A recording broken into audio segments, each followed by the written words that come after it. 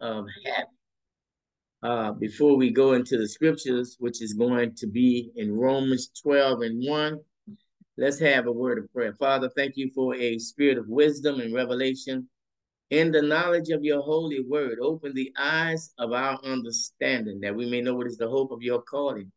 What's the exceeding greatness of your power to us who believe? We'll be careful to give you all the glory, all the honor, and all the praise. Hide me behind the cross so only you can be seen. This is my prayer in Jesus' name. And all the believers say amen. I want to thank you all for joining with us tonight on this Zoom program. I'm excited about what God is doing. I thank God every single day that he's doing something fresh and new in our lives. Amen. We'll go to Romans 12 and 1, and we'll start at verse 1. It says, I beseech you, or I beg you, brethren, by the mercies of God, that you present your bodies a living sacrifice, holy and acceptable to God, which is your reasonable service or your spiritual worship. And do not be conformed to this world.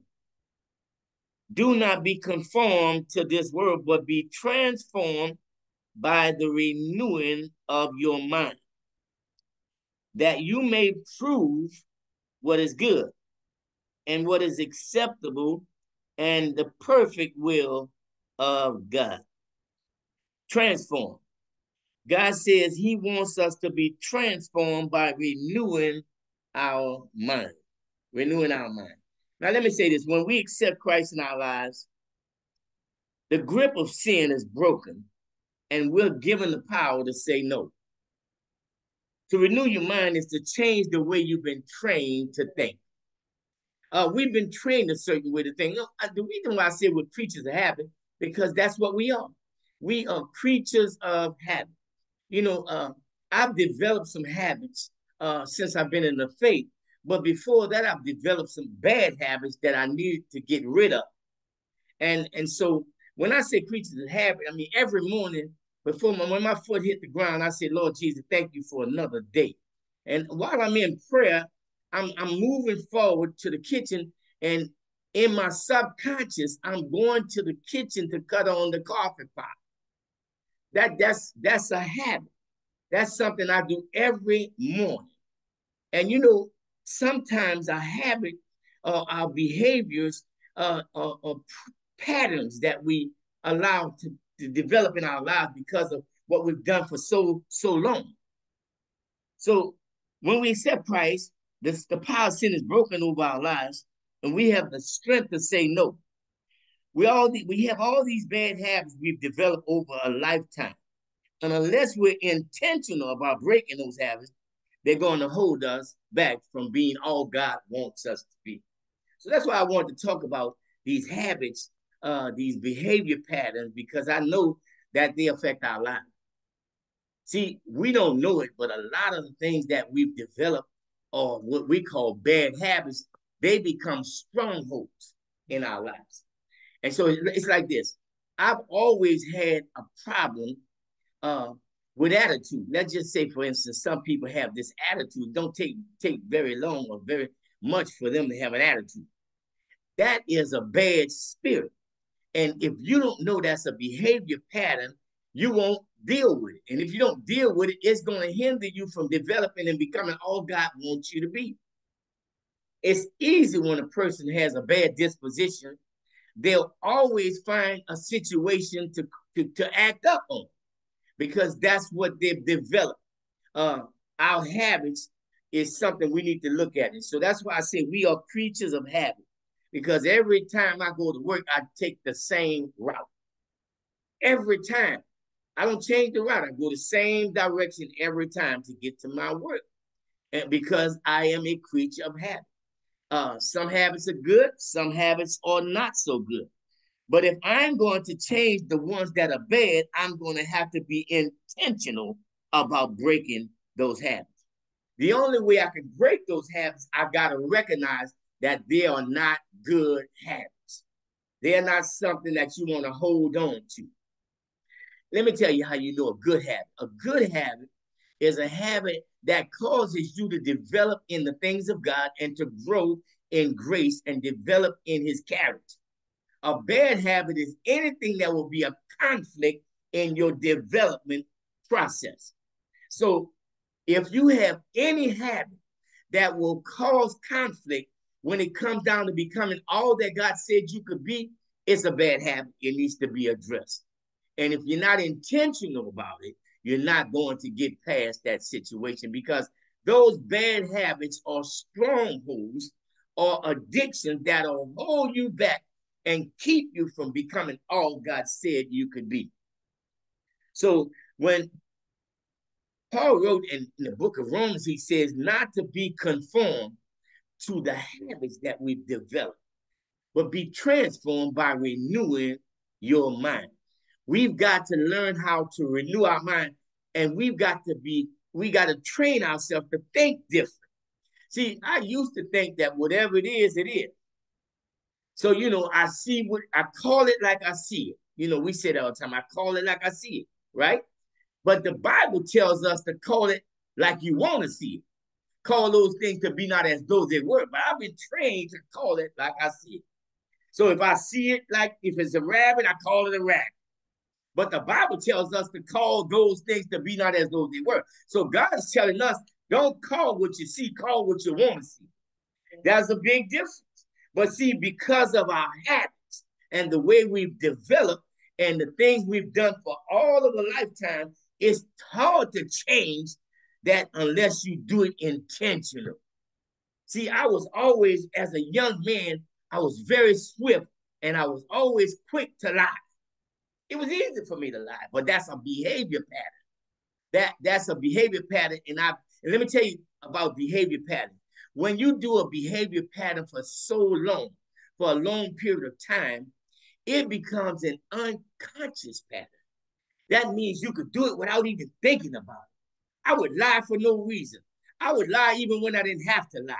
I lied so much, I used to believe my own lie. That's a bad situation. But if you're going to change, you're going to have to be intentional about your different behavior patterns. Some of the behavior patterns you have are not good. And if you're not willing to confront them, you're never going to change. So, okay, I've got some good behavior patterns. I've got some good behavior patterns where I get up in the morning and I pray. I study the word. I worship. See, that's good behavior patterns. Those things need to be developed. And let me tell you something. When you conquer the bad behavior patterns and develop the good ones, it'll produce the fruit of the Spirit in your life. But the bad behavior patterns, if you don't deal with them intentionally, they'll control your life and they'll hold you back. And that's why most of our Christians today are stuck. They go to church on Sunday, they go to Bible study, they give, they worship, they pray, but they're stuck. And they don't do any development in growth in their spiritual life. And you wonder why they hang around Christians, they be in church functions, but they don't have any growth in their spiritual life because of the behavior patterns they've never addressed. It's time we deal with the things in our lives that are causing us to not grow in the things of God. So I'm talking about habits begin when we repeat a behavior enough times until it becomes second nature. See, that's what happened with me. I lied so much till it becomes second nature. I mean, it didn't take nothing for me to lie. And you know what they say, you lie once, you lie twice. My mom used to say, if you lie, you steal. And she was right. Before you know it, you'll be out there all the way head first. But it was easy because it became second nature. It's like anger. If anger is a behavior of yours, then it doesn't take much for you to get angry. And let me tell you something. People who have anger behavior problems, listen, they could tell a situation is going left before it goes left, and they can sense the hot sauce coming up their leg. I mean, they're angry before the conversation goes to the left because they have a habit of being angry. It doesn't take much for them to be angry. And if that's you, you need to deal with that behavior because that is not the behavior that God wants you to have. But that's a stronghold in your life. Behavior, anger, lying, cheating. Even listen, there's so many. Worry is a behavior pattern. People worry about everything. What about this? What about that? What about? They don't know how to trust God. They don't know how to rest. That's a behavior. You know, you worried so much in your life till it became a lifestyle. It becomes second nature. Soon as you get a letter in the mail, oh Lord, have mercy, what am I gonna do? That's that worry, anxiety. That's that habitual thing that has grabbed hold to you. And the only way to get free of it, you got to be intentional. When I say I mean be intentional, let me tell you something. Your brain doesn't know if it's a good habit or bad. They can't differentiate between good or bad. Your brain can't. That's why your brain needs to know your decision. You got to be intentional about what you say. That's why, listen, when you confess the word of God, your brain needs to know your decision. If you say, I'm not going to lie anymore, that's a decision you made, but your brain needs to hear your decision. Everything you say, your brain needs to hear it. If you're going to change the dynamics in your life, you're going to have to make some changes in what you say. You're going to have to make some changes in the way you think. See, I thought a certain way at a certain time in my life, but now I'm thinking different. You know, I think outside of the box. Like I said, I used to see what I saw and I call it for what I saw. Now I call those things to be not as though they were, because I'm calling what I want to see. Because if I can't see it before I see it, I ain't never going to see it. And I understand how God's word works. But the problem with us is we don't want to put in the work. It's not easy. It's not easy to change how you've been trained to think, because you got to challenge yourself every time you step over and you find yourself in a situation that comes in conflict with the way the Bible said you ought to be. It's a problem. And that's something you're going to have to deal with on a regular basis, because it's not going to happen overnight. It's going to happen over a period of time, but you're going to have to be intentional about the change in your life. You're going to have to make some changes. Nobody could do that but you. But you're going to have to recognize that some of the things that I've laid hold on is not healthy habits in my life. And I've got to stop no matter what. Like I said, if you develop a lying habit, it becomes, listen, it becomes an unconscious pattern. When it's unconscious, that means you could do it without even thinking about it. I know people that lie without thinking about it. It just comes natural. When you listen, when you under the order of deception, see, that's what happens. When you get under the order of deception, you're good at lying, cheating, undermining people, because that's what order you're in. When I came under the order of Melchizedek, I found out that he came to make things right by what? Telling the truth. So now you either under the order of Melchizedek or you're still under that deceptive order. When you're under that deceptive order, you operate, you manipulate, you do everything you can, because all you're concerned about is winning. Yep. You don't really care who get hurt as long as I win. As long as I come out on top, that's all that matters to me. And so I'm telling you, that is not the nature of God. And God is saying, I need to deal with that sinful nature. We need to deal with that, and we need to deal with those habits that you've developed over a lifetime, because you took a long time to develop those habits. And I'm not telling you you're going to be able to get rid of it one night. No, you're going to have to be intentional about dealing with it. Every time it raises nasty head up, you're going to have to deal with it. God gave us his word. And like I said, when we got Christ in our lives, the grip of sin was broken off our life. All we had to do was say no. But we still have a choice in the matter. You could say yes, or you could say no. You could go with the flow, or you could go against it. But you got to do something. You're going to have to make a decision. The habit begins when it repeats the behavior enough times until it becomes second nature or become a creative, unconscious pattern. We don't understand the power of habits over our lives, but they're both good and bad. Some of the good habits may be prayer, worship, praise, exercise, serving others, and edifying others. Some of the bad habits are lying, pride, anger, excuses. That's a habit too. Always make an excuse why you can't do a certain thing. Living by excuses. But let me tell you, if you live by excuses, you're going to die from the results. You know how many times people make excuses about why they can't do this, why they couldn't do that, and they live by those excuses. They live by so many excuses that everything that they deal with, they got an excuse for it. Why it couldn't be done, or why I didn't do it. Excuse, worry is a behavior. Lust, cynicism, complaining, workaholic. That's even a behavior. Idolatry, guilt, prayerlessness. That's one for everybody. No prayer in your life. No prayer, no power. Little prayer, little power. Lot of prayer, lot of power. You ain't got a lot of power in your life because you ain't got no prayer in your life. Obvious. It's obvious. Listen at this. The brain can't differentiate. I know I was saying that wrong. Differentiate. The brain cannot differentiate between a good habit and a bad habit. Habits that conflict with being Christ-like or a stronghold or a addiction. Let me say it again. Habits that are in conflict with being more like Christ is considered a stronghold. If you got habits that are conflict with what God said we ought to be like, it's a stronghold. I don't care what it is. If it's vaping, I don't care what it is that it's an addiction. If it comes against you becoming more like Christ, it's a stronghold. It needs to be broke off your life. But the problem with that is some people don't want to be free. They don't want to be free. They like being in bondage to certain things.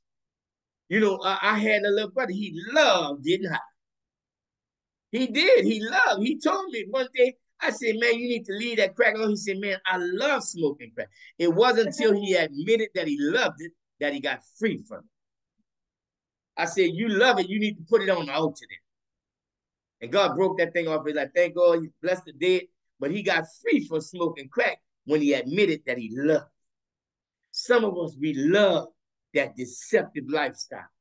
We love the lying. We love the cheat, the manipulating, the getting over. We love it. And until we admit we love it, we can't get free from it. Because it's still a problem. It's a stronghold in our lives.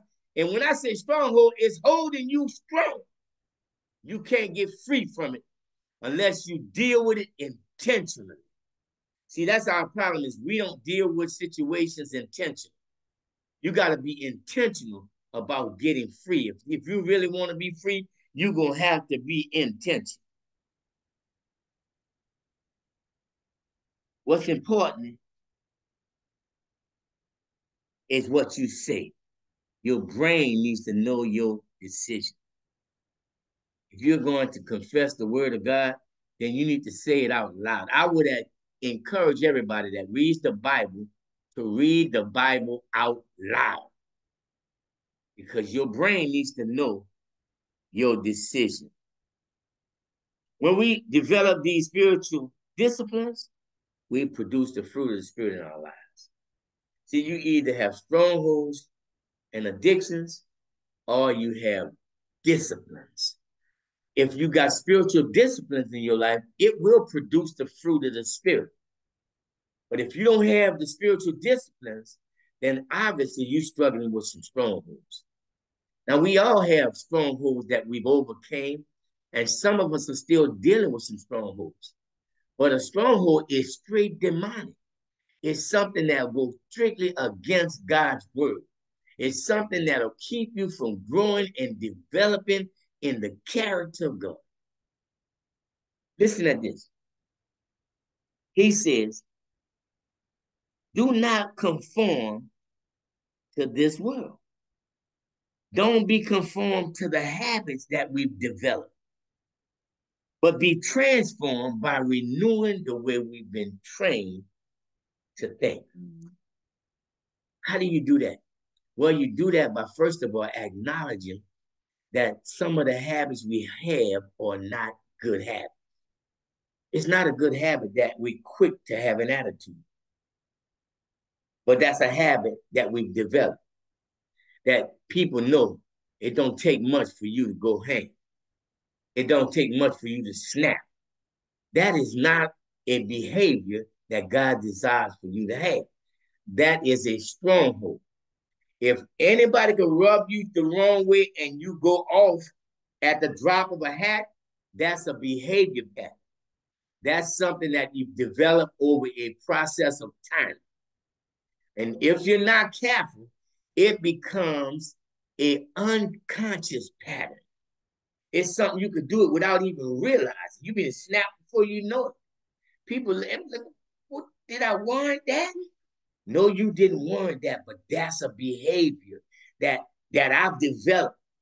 And I'm just on guard at all times, especially people who've been traumatized. They are on guard. They're always looking for another trauma.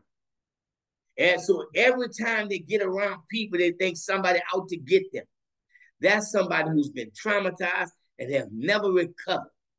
If they've been affected before the time of puberty, then the brain was wired wrong. The only way to rewire the brain is by to get in the Word of God, by renewing your mind by the Word of God. That takes time. It's like a computer. You know, this computer is going to hold information. Whatever you put in there, it's going to retain. If you want to change what you put in there, you're going to have to take and delete some of that stuff and replace it with the Word of God. That takes work. And most Christians are lazy. They don't want to do the work. And that's the reason why so many believers go to church every Sunday, go to Bible study on Wednesday. They give, they sing, they praise, but they're still in bondage and they're stuck because they've not dealt with the habits that they developed over a course of time, and they don't want to deal with those habits because those habits have become patterns that they're used to living by. And I'm telling you that if you're going to live for God, if you're going to live free, you're going to have to deal with some of the bad habits in your life, because people know you for your habits. Let me tell you, if you got a guy and you say he's a very honest person, or he's very sharp, doesn't take much for you to rub him wrong. They're going to describe you. That's how they're going to describe you. You know he's a real honest person, but he's sharp. Or he's a real honest person, but you don't take much to get him off the hammer. And that's how they describe you. You know why? Because they describe you based on your habits. People study your habits, and they know exactly why you are the way you are. They know everything about you. People watch you. Even people that don't know you very well, they pay attention to who you are. And believe it or not, you might not think so, but people watch you. They know it don't take much for her to go completely off. Don't rub her wrong. She's sharp as a tack. You know, don't try to play with her because she come in hand. They know.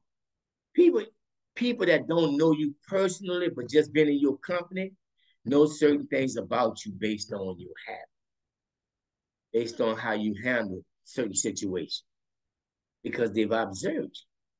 They know certain things. So certain people say, well, I ain't going to cross her because I know how she is. What they're saying is, I know she has a habit to go off. I know she has a habit to bite your head off. You better not say the wrong thing because she coming with a vengeance. It's like my brother told me just not told me, I said, go tell Lisa you want some. I don't want it. Because she's zero tolerance when it comes down to food. So he understands that. But I want you to understand that Paul was dealing with us and he's telling us that, listen, we're going to have to renew our mind. We're going to have to change the way we've been trained to think. I want you to go with me to Ephesians, the 5th chapter.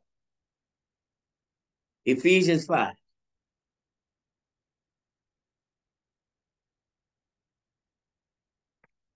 If you're going to grow in the things of God, you're going to have to deal with the habits. Remember, habits begin when you repeat the behavior enough times. Habits begin when you repeat the behavior enough times. It becomes like second nature. That's why some people could lie. They don't even have to think about it. You ask them something, they just lie, just like that. Just boom. It's just easy because it becomes second nature. It also becomes an unconscious pattern. That's a dangerous thing when it becomes unconscious because you could do it without even thinking about it. Could you imagine that? When you start operating without even thinking about it, I can tell you somebody who's has a behavior of anger. Yeah, it don't take much. Even before somebody says something out the way to them, the hot sauce is coming up their legs.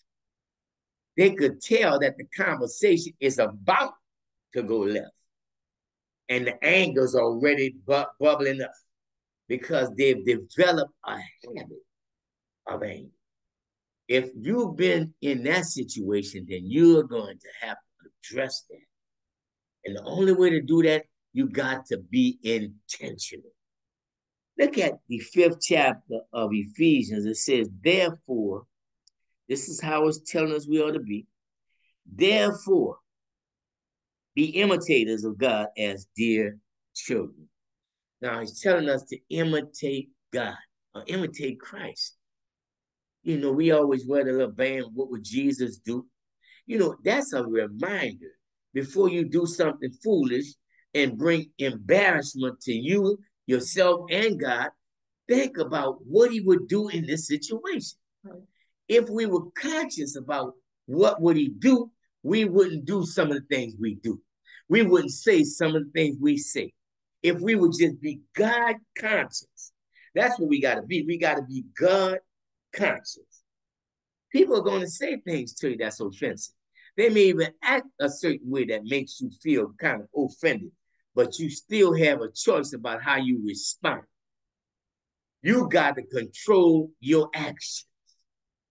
You got to control that. Nobody can control that, but the Holy Spirit has been sent to help us if we yield to him.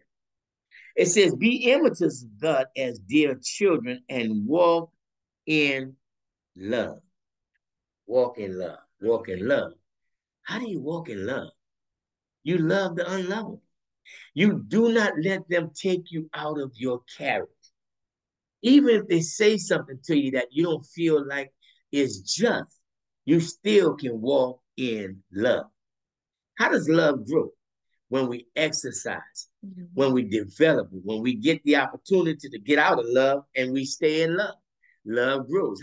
That's how the fruit of the Spirit grow in our life. When we have an opportunity to exercise in therein.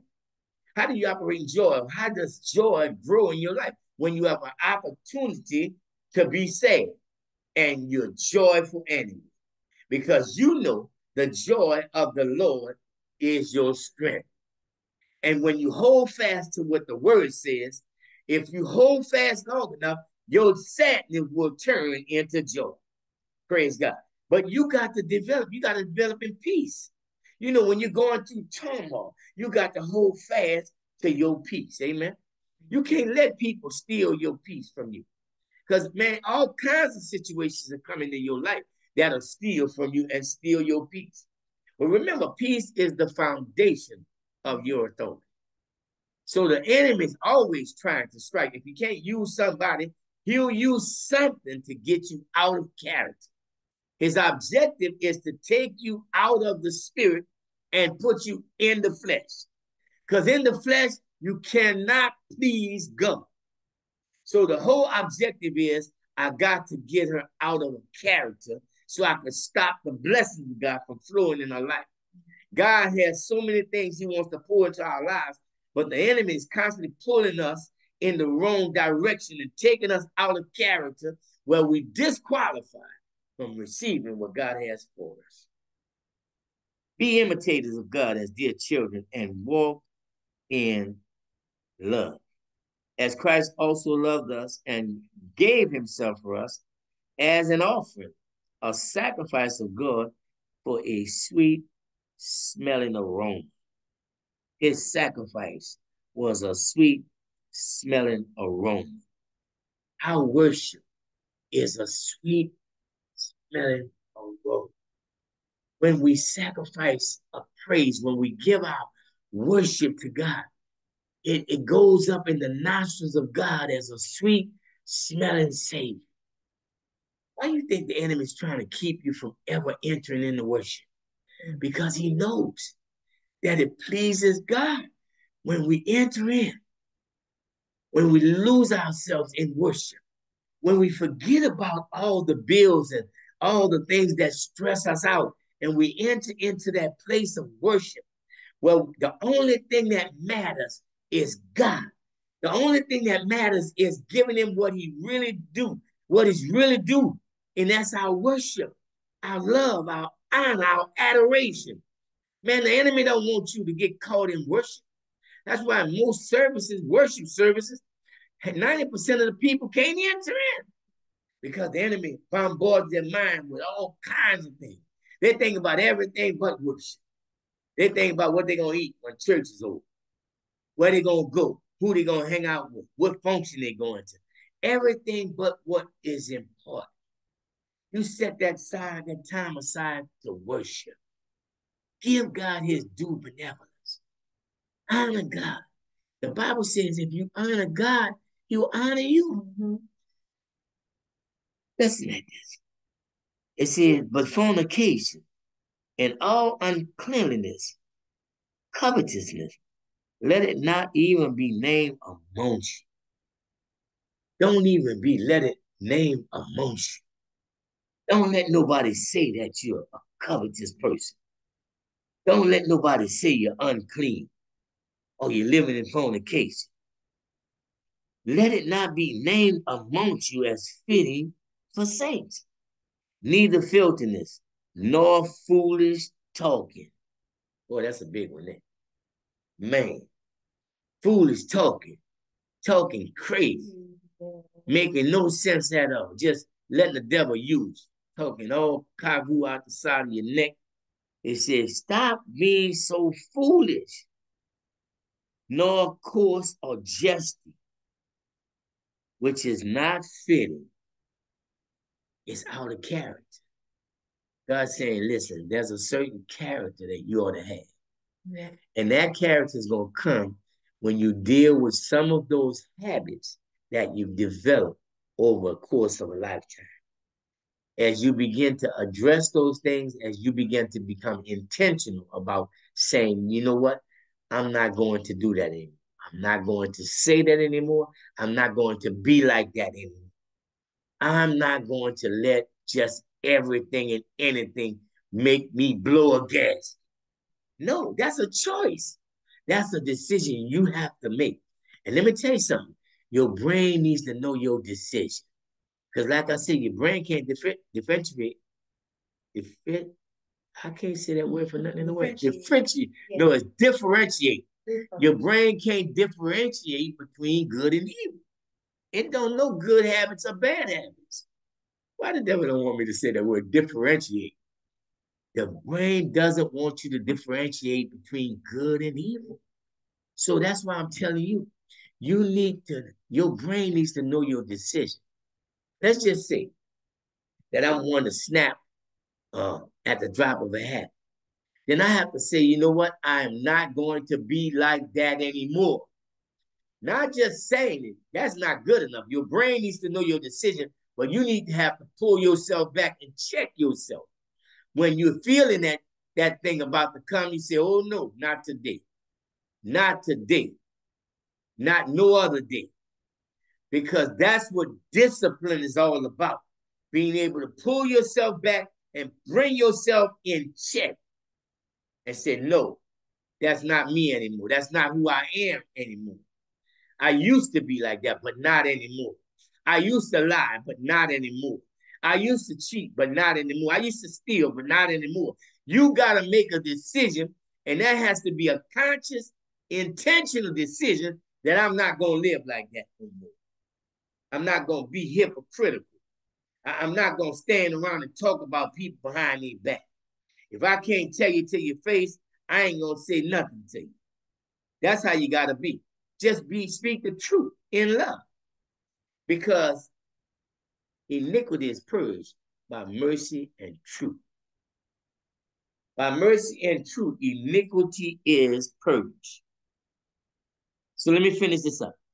So this you know, no fornicator, unclean person, no covetous man who is an idolater has any inheritance in the kingdom of Christ and God. Let no one deceive you with empty words. Because of these things, the wrath of God comes upon the sons of disobedience. Therefore, do not be partakers with them. For you were once in darkness, but now you are in the light in the Lord. Walk as children of the light. For the fruit of the Spirit is goodness, righteousness, finding out what is acceptable to the Lord, and have no fellowship with the unfruitful works of darkness. Have no fellowship. That means we're going to have to change some of our friends. We're going to have to break off some relationships if we're going to grow and if we're going to become everything God says that we can be. Yeah, I like them, but they're not healthy for my development. They're not healthy for my growth. And so I'm going to have to make a conscious decision that they are not healthy to be with. They are not a good influence in my life. I don't care how long they've been friends. If they're not going in the same direction as you, then you're going to have to cut the ties. Cut those ties. Cut those soul ties. And deal with the soul, those relationships that are healthy, and cut the unhealthy ones off. The Bible said, have no fellowship with the unfruitful works of God. My name is Greg Baptiste from Behold the Lamb Ministry International, where we're changing lives, one life at a time. We are creatures of habit. We better be very careful the habits we develop. And the unhealthy habits, we need to be intentional about destroying them because they are strongholds, they are addictions, and they will hinder your growth in the things of God. If you don't know the Lord and the pardon of your sin, you want to pray, I would like to pray with you. Would you pray? Would you ask the Lord to come into your life?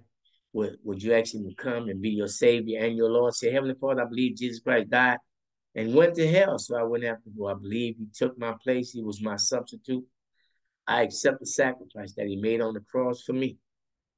Lord, I ask you now, be my Lord, be my Savior. As for me and my house, we're going to serve the Lord. Place me in a good Bible teaching church where I can grow in grace and knowledge of the truth. I make that decision today that I'll serve you with all of my heart. Help me to break those bad habits that are keeping me from growing and developing in your character. Lord, I will be intentional about addressing habits that I've developed over a lifetime that are unhealthy. I give you the glory, the praise, and the honor because I do understand that we are creatures of habit. And so, Lord, I refuse to allow my bad habits to hinder me from becoming all that you said I could. In Jesus' name, amen. If you want to sow into this ministry, we set up a Cash App. Also, with Givelify, it's $ Behold the Lamb Church. Everything you give to this ministry will be used to touch lives all around the world. We're at 1520 Alvin Street every Sunday morning at 9 o'clock in the morning. I promise you we won't hold you long, but I guarantee you we'll make you strong. God bless you and God keep you till we meet again.